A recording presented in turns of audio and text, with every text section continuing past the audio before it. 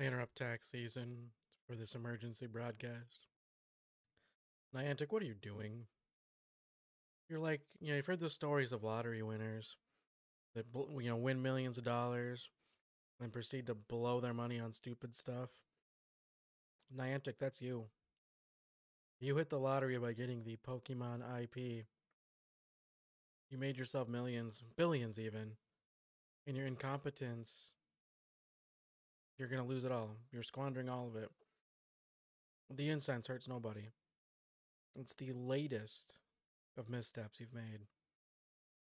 I get that you're trying to have your go agenda, get out, explore agenda, but pandemic's not over yet. Literally, the incense hurts nobody. You are going to lose money, A, and you're going to alienate your user base, B.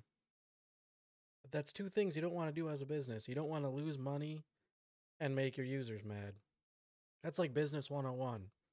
This incense change, you're doing both of them. What? What are you doing, Niantic? Do we need a task force again? You need to hear us again? Whatever. Seriously, I'll fly to San Francisco. Let's talk. On my own dime.